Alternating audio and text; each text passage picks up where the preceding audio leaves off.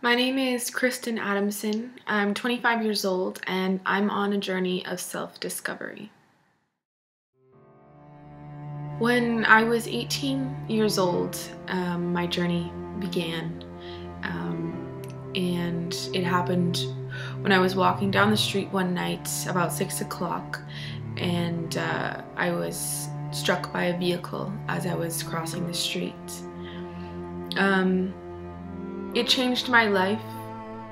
I think most people who go through experiences like that, where it's a near-death experience, you can't help but make your life change. My whole belief in the way we should live our lives changed.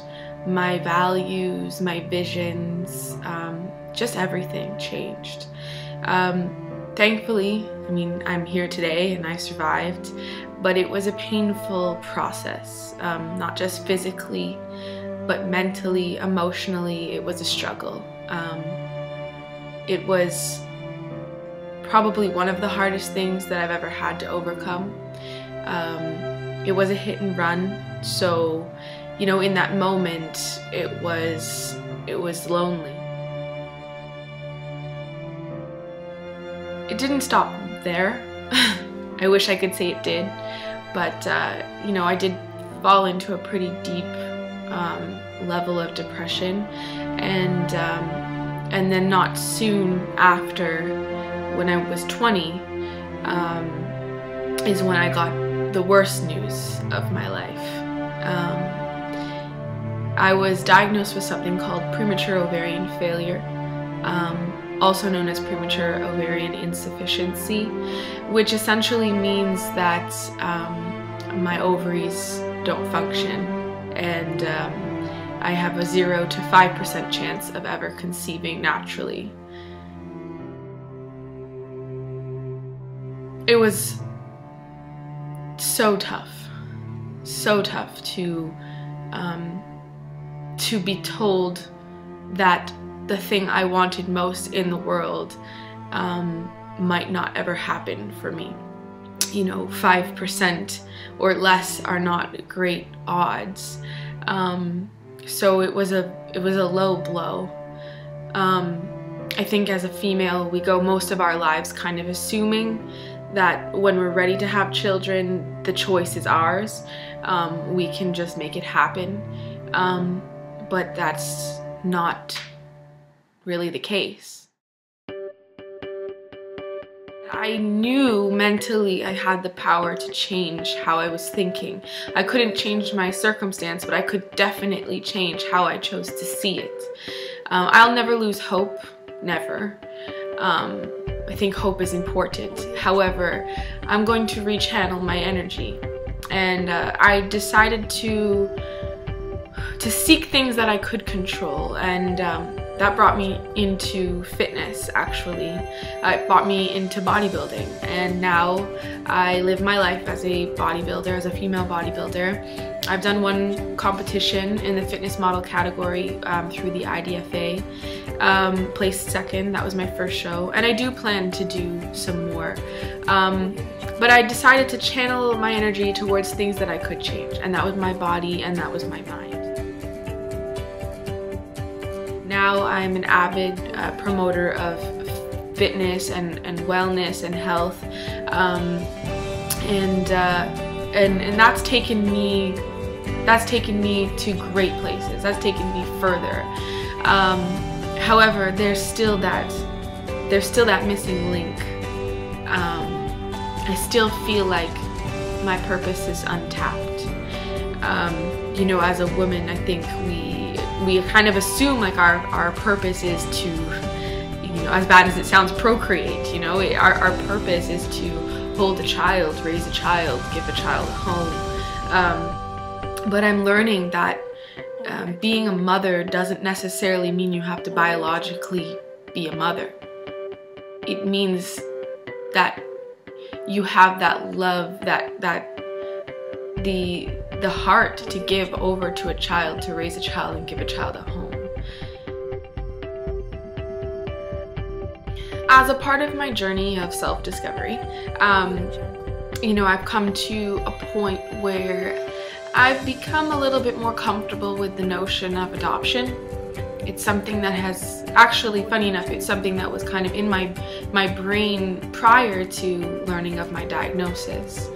But I'm at a point where I'm just so much more curious about it, and I want to learn more about the world of it, but from a different angle, not just the, you know, going to an adoption agency and learning of the process. I want to learn more about it from the child's perspective, which is why I am on a mission to take a volunteer journey to Kenya and work in an orphanage.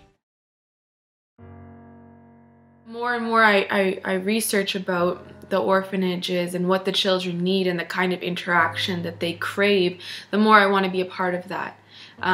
So my plan is to travel to Kenya with Project Abroad and spend anywhere from 2 to 3 weeks there volunteering in the orphanage.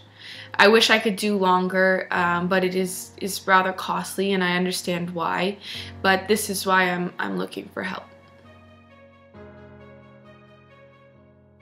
Visiting Kenya, I hope to accomplish a multitude of different things. One, to, you know, see Kenya. Two, to really get some time to interact with these children that have no mother. And ultimately help me redefine what it means to be a mother. You know, to go and to care for these children that are not biologically mine, to spend some time with them, to understand their needs, to see what kind of world they come from. I really am hoping that it will open up my eyes and allow me the opportunity to give something back to these children. There are something like 700 children every day that are, you know, abandoned in Kenya. And that's something like a child every 2 minutes. I can't imagine having been raised like that. You know, I was raised, my parents have been together for 32 years.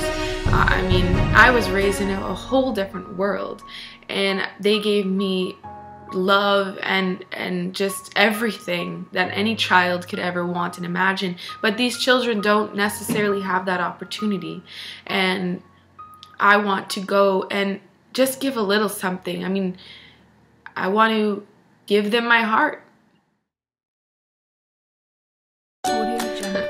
Normally, I'm not one to ever ask for help. My parents will be the first ones to tell you that. Most of my friends probably know that as well. I never ask for help. I can do everything on my own. That's the way I've always believed. In this instance, I am asking for help. I'm just hoping that maybe I can touch somebody else out there with my story, you know, who maybe also suffers from infertility, which impacts such a super huge portion of the world. You know, it's crazy how much we don't really realize how many people suffer from the effects of infertility, be that for maybe 1 year of infertility or 10, 20 years of infertility, a lifetime. You know, each one of those people has suffered, and it's just, I can't even put into words how painful that process can be. Yeah, if anybody can lend a hand, I have posted my campaign on my website on the front page, www.kristenadamson.com. And you know, they can click on the campaign from there and learn more about it.